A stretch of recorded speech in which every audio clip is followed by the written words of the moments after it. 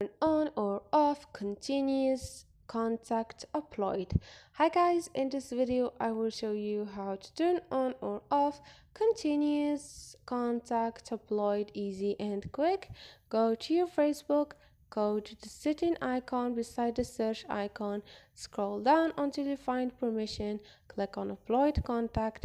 In here you have continuous upload contact upload.